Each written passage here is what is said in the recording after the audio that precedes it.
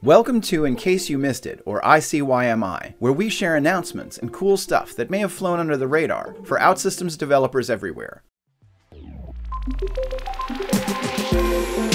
Let's jump right in with the updates for February 2021. First up is a new addition to Workflow Builder, which provides the ability to preview form and case fields during development, so you can see how your form will look and act without having to republish your application. If you're not familiar with Workflow Builder, it's one of several new tools announced at last year's Next Step conference, along with Integration Builder and Experience Builder, that make it even faster to build beautiful and robust applications. Check the links below for more information about the new Workflow Builder preview feature, and more about the other builders as well.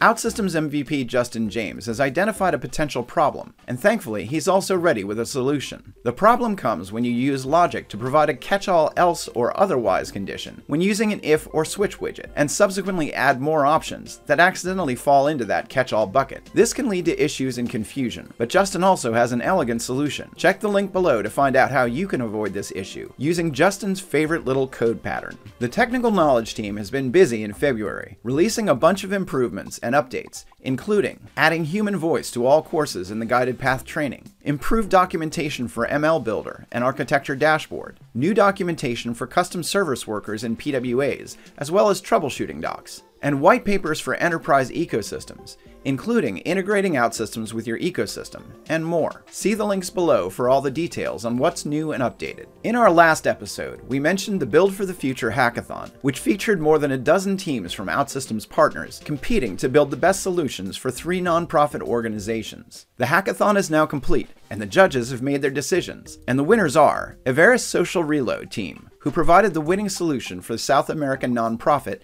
Center for Community Technologies, focused on helping people in rural areas to detect early signs of cancer. Phoenix DX Champions team, who provided the winning solution for Zero Hunger for Malaysia, a platform for more efficient food delivery to those in need. And Drakkar Pay It Back team, who provided the winning solution for Strength United, a California-based nonprofit for helping survivors of domestic violence. Our thanks to all the partners who invested their time, skills, and heart for building apps that make a difference. Next, I'd like to turn things over to my teammate Sydney Lai for an exciting announcement about a project near and dear to her heart. Sydney, take it away. Andrew, thanks so much for the shout out. Hey everyone, my name is Sydney Lai and I'm the host of Decoded. Decoded is a podcast brought to you by OutSystems, where we explore technical conversations relevant for the next generation of developers. In season 2, we're going to explore all different sorts of builds. We're going to talk to engineers from Slack, AWS, GitHub, and really understand how were those applications built, what's the origin story, what is their tech stack. You're going to be able to find the show in the links below. And with every episode that we release in season 2, you're also going to find a video or a technical document that complements each episode of the podcast. Feel free to join in, and we're really excited that you get to be a part of the journey. I'm going to pass this on to Krish. Thanks, Sydney. So here I am once again for a quick roundup of 40 components that were submitted this month. And let's begin with approval widget. So this is a cool component that can help you implement approval flows in your application, because it encapsulates all the complex logic that you can have in an approval process into a web block. And if you go into the components documentation, you can find a quick step-by-step guide on how to configure and include it in your application. So it should be quick and easy to do this. Just take a look at the component because it can really help you with approval processes in your application. Next up, we have the multi-theme reactive component, which can help you give your users, your end users, the preference of choosing how your application looks for them. So for example, if you want to present the option of a user choosing between dark and light theme, you can do this with this component. And if you have an application that needs to have a specific look and feel for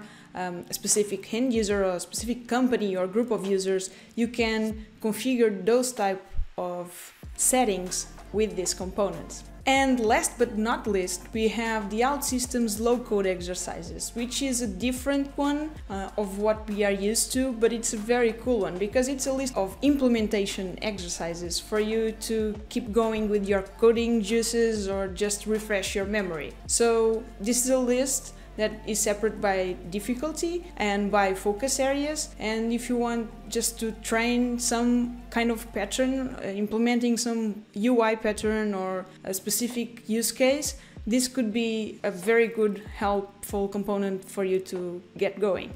That's it. Make sure to experiment with this month's suggestions, rate, give feedback, collaborate. If you have feedback, give them to the owners because they really appreciate it, and that's how we can improve our components. So once again, thank you to the owners of these components, to everyone that keeps maintaining, giving feedback, collaborating, reviewing components in our OutSystems Forge, because that's how we can keep Forge a valuable place for everyone. Thank you so much. See you on the next month.